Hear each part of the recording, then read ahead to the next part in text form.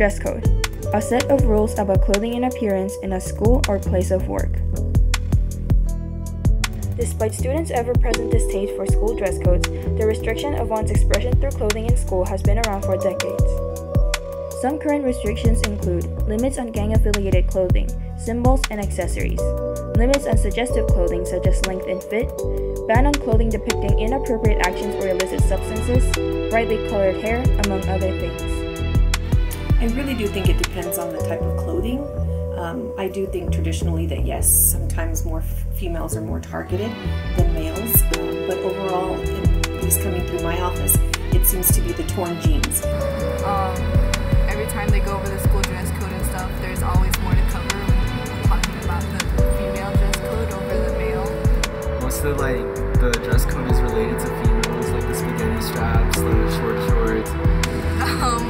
I have 6 demerits because of dress code, because one time during freshman year, I was wearing an off-the-shoulder shirt and some jeans that had rips on them. No, not really, because I'm always breaking dress code at my school. The Supreme Court first ruled on the matter in 1969 in the face of student protests against the Vietnam War by means of wearing black armbands to school, establishing that schools were allowed to limit student expression if said expression were to be disruptive or in violation of another student's rights.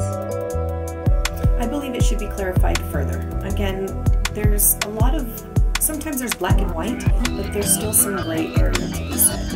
And sometimes dress code can be subjective. You know, like you mentioned earlier, between males and females. In today's society, there can be like males wearing female clothes or females wearing male clothes. And I think the dress code should be like all-inclusive rather than separating it.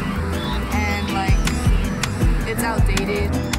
I feel like it should be clarified further because the reason for making it was out of date. It needs to be updated. It needs to be more equal and balanced. More restrictions on the guy's part or like less restriction on the girl's part. I think there is, in that case, a black and white. If it is because of a religious or cultural concern, either on the student's part, on either of the student's part, then it's really important for us to respect that. We all have our religious beliefs, we all have our cultural beliefs, and it makes us who we are. And I think when it comes in terms of showing off our pride, then when you're asking someone, you know what, you don't have a right to show off that pride, that's when I believe it interferes with that freedom of speech.